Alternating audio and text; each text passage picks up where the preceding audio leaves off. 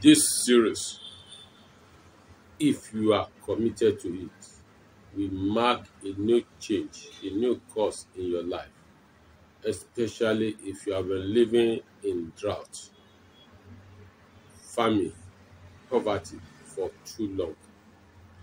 In this series, you will realize the very reason why things have not worked for you, even though you have been serving God for so long.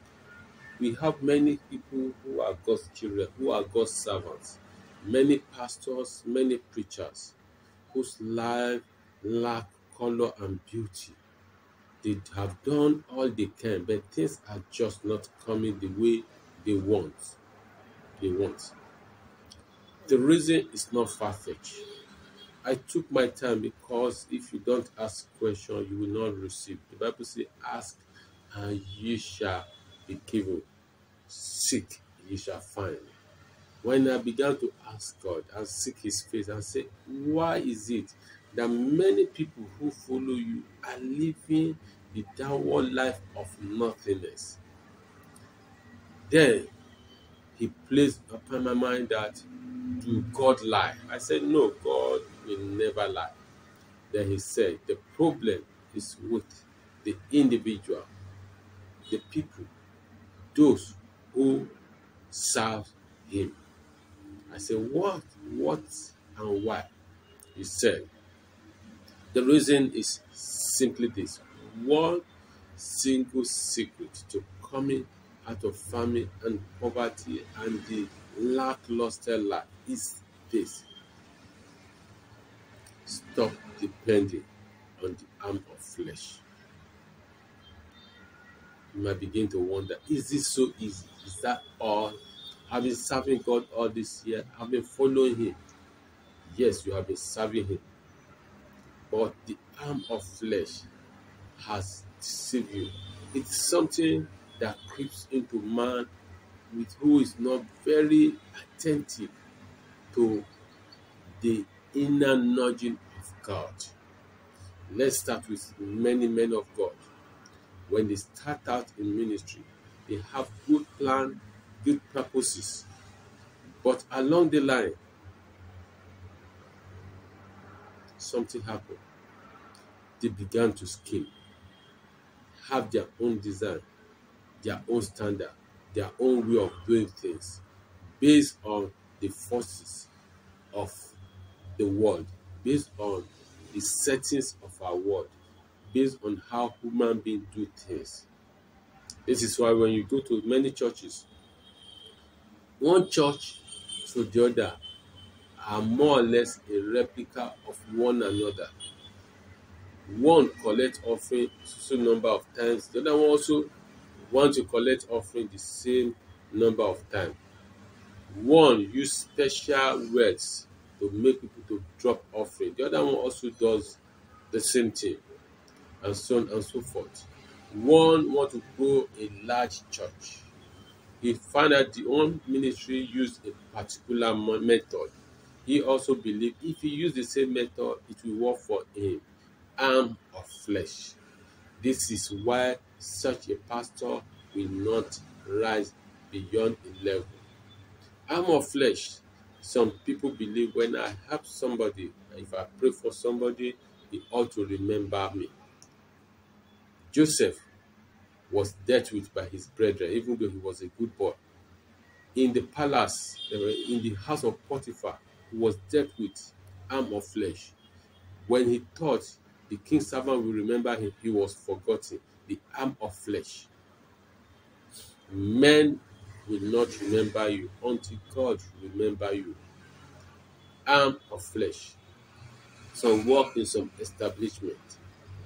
They can see that many people that have left their establishment never left with anything tangible, but they are hoping that their own case will be different.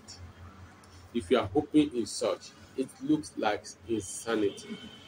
I'm sorry to say that, being a low thinker, because that person has shown you all he wants. No man can give more than what is capable of giving. And after many years of working and leaving the establishment, you look back and say, is God faithful? God God is faithful, but you never ask Him for help. You thought the human arrangement, human establishment will solve your problem. Human establishment doesn't solve anyone's problem. Is it the government? Is it the pension scheme? And so on and so forth. All these are limited to factors and situations and policies, arms of flesh. I told a friend of mine, I said, men of faith employ men who doesn't have faith.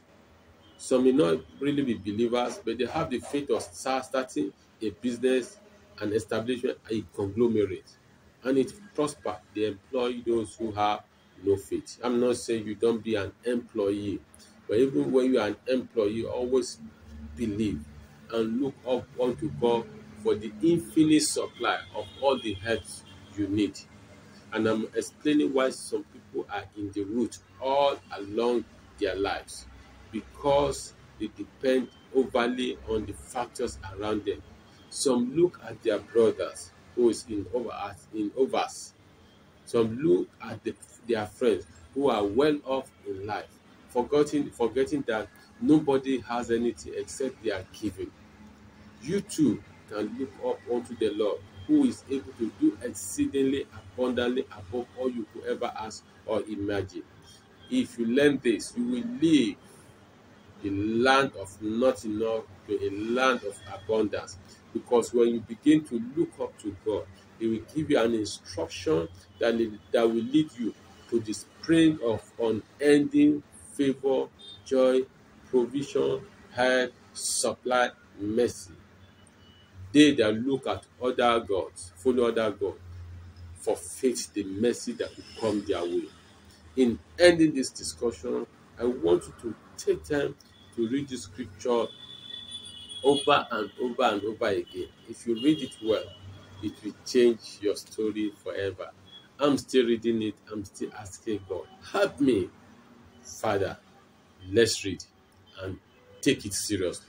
God bless you.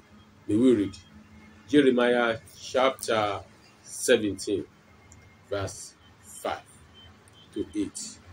It says, Thus said the Lord, Cursed be the man that trusts in man, and make flesh his arm, and whose heart departed from the Lord. Why is he cursed? He is cursed because man is independable without God. No matter how good somebody is, he will fail you somewhere, sometime along the line, because he is a man. Because of our time, go to the Bible, the pharaohs, the people in the Bible, a lot of people, they fail one another. Delilah sold out Samson. Jacob stole the birthright of his brother, and so on and so forth. Judas sold out Jesus Christ. Peter denied Jesus Christ. The best of man is to disappoint at a point in time. Cursed be the man that trusted the man, and make flesh his arm, and whose heart departed from the Lord. 6. For he shall be like the heat in the desert. This is why many people are suffering. When they depend on man, all the good things in their lives begin to drop here and there, and they begin to want. I know people that run after governors, politicians for years, and the little they have were lost because they wasted time following man. And they shall not see when good come, but shall inhabit the parched places in the wilderness, in a south land and not inhabited. 7. Blessed is the man that trusts in the Lord, and whose hope the Lord is. Verse 8. For he shall be as a tree planted by the waters, and that spreads out her root by the rivers, and shall not see when problem comes, because he's hidden in the Lord. When challenges are coming, God will tell him where to be at the exact moment. He will be delivered from the troubles of the world. But her leaf shall be green, and shall not be careful in the year of drought. There will be drought in the world over and over and over again. As COVID-19 economic meltdown, and so on and so forth. But if you are really serving the Lord, you just find out that is always ahead of you to solve your problem if you trust in Him. Neither shall cease from yielding fruit. Isaiah chapter 17, 5 to 8. It says, if you serve the Lord, you will keep yielding fruit. Your fruit will be constant. Your life will be beautiful. Before the time of drought, He will position you rightly.